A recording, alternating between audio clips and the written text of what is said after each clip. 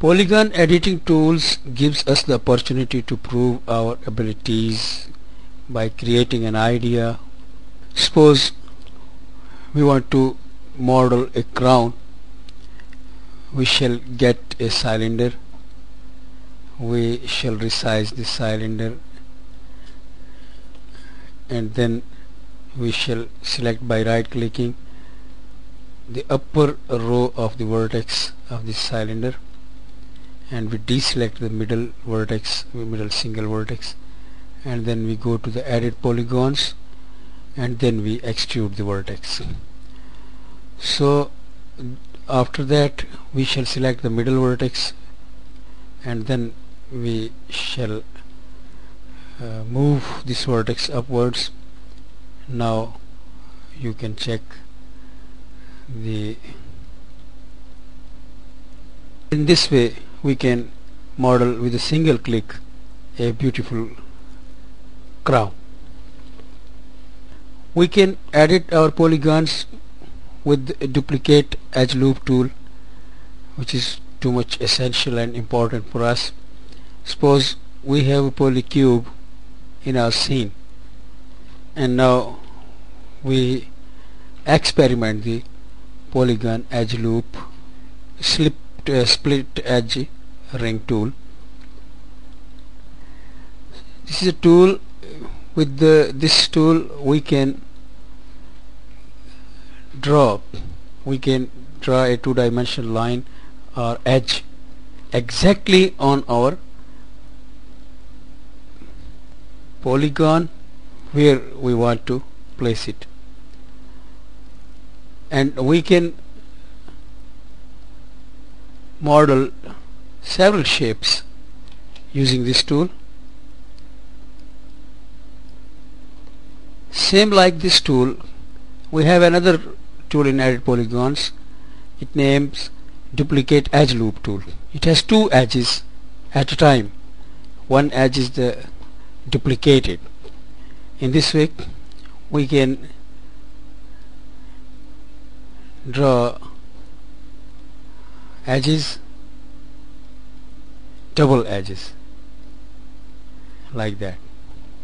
Suppose we want to model a diamond like shape. It is too much easy. We shall get a polygonal sphere, and we shall resize this sphere, and then we shall go to the channel box, and in the shapes node subdivision axis we shall decrease the subdivision axis as our need, and then we shall decrease the subdivision height, and in this way we will be able to model a diamond like shape. We often model revolved surfaces with NURBS, and we never think about the poly that we can model the revolved surfaces with the polygon. Although we can model the bowl shape like things which we often model with the NURBS, we can also model with polygons. If we have a cylinder in our scene, we shall go to the channel box, and we shall decrease the value of our cylinder just like a pentagon, and then we shall resize it and on y-axis. At this point we shall select the middle vertex from both sides of our object, and then we shall chamfer our vertex like this. We chamfer the vertex, and then we can move our vertex downwards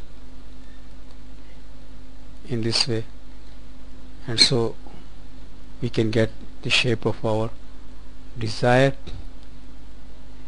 If we can get more than this rounded shape. Suppose we have another polycylinder